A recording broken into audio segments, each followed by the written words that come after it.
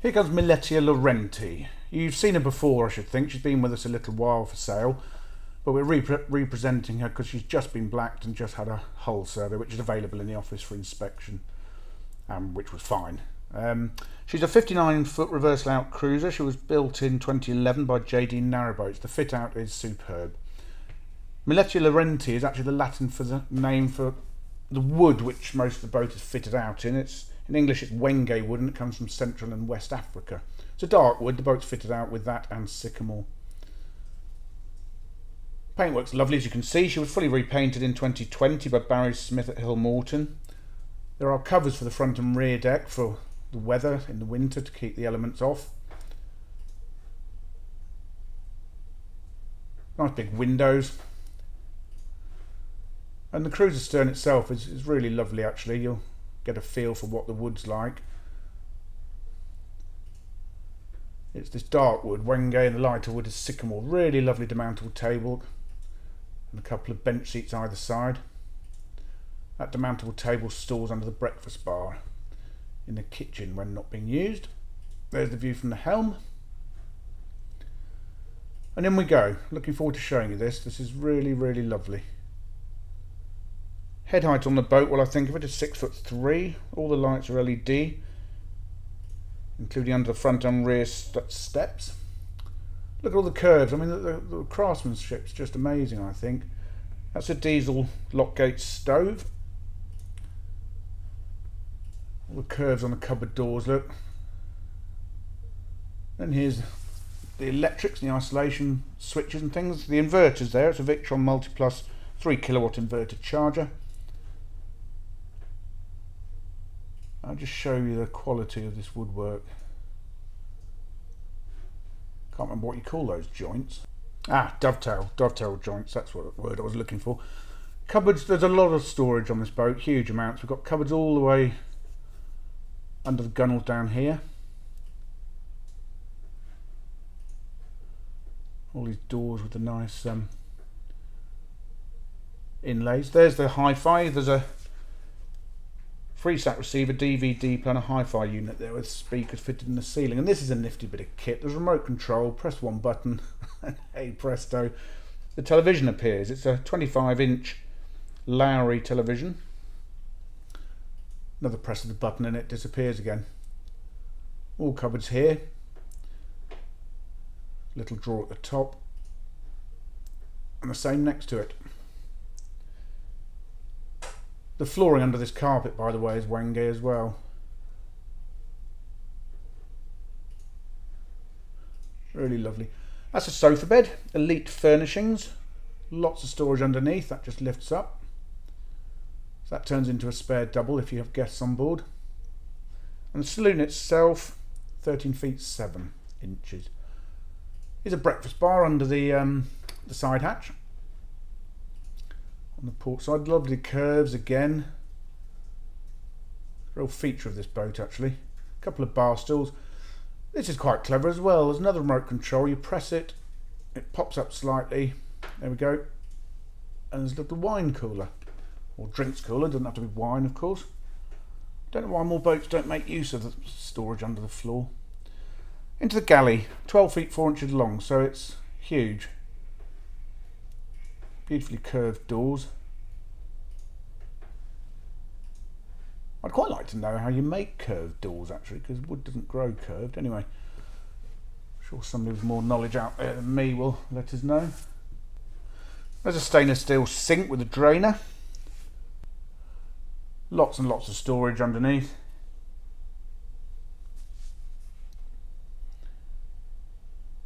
There's cupboards everywhere on this boat, which is a good thing.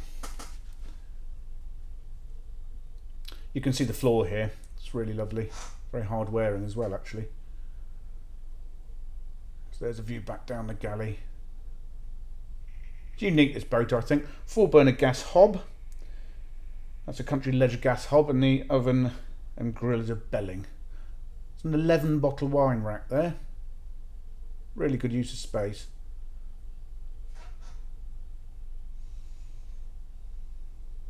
And more curvy cupboards along the starboard side here.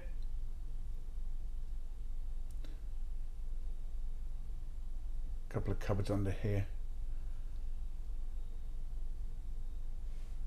Lots of space in the galley, lots of work surface, lots of places to put things.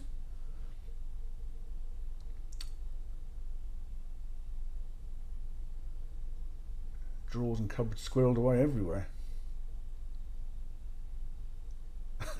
Billy's doing his best to show you them all.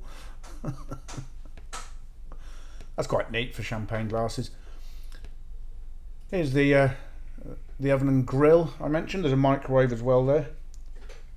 It's a 230-volt Lec fridge with an ice box. Really unusual, the layout actually. I love it. The bathroom's a walk-through arrangement. The sink is ceramic on top of a wengy surface. There's a curvy cupboard underneath it. It's a Jabsco pump-out loo with a 200-litre holding tank. The bathroom itself is 7 feet long. So it's a decent size actually. Shelves up there. Another cupboard up here.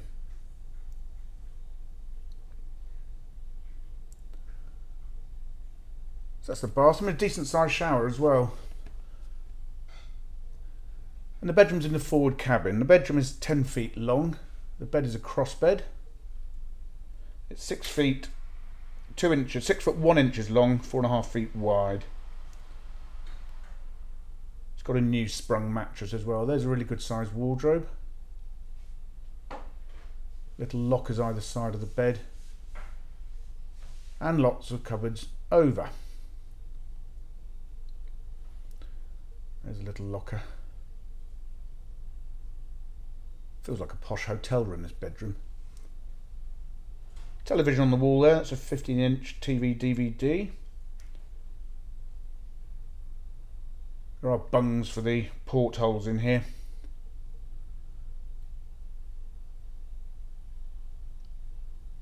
And another decent sized wardrobe there with a dressing mirror on the inside of the door. The well deck is 4 feet long. I think I mentioned there's a cover for here for the winter. There are cushions for these seats and lockers, the storage underneath. And the gas bottles are in this locker here in the bows. 213 kilos.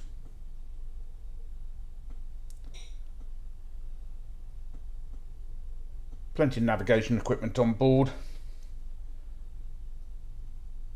There's also a portable air conditioning unit actually.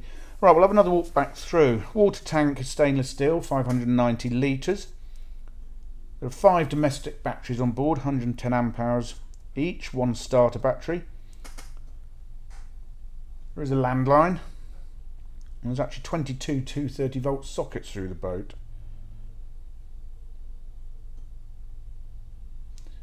Lovely bathroom. Hot water is heated by the engine, and the central heating on board is an Eberspacher diesel-fired central heating system. That heats the water as well. 3 radiators and a towel rail on board. And the calorifier, the hot water tank, is 65 litres. Out onto the back deck. Let's have a look in the engine room. The engine itself is a Beta 43. PRM 150 hydraulic gearbox.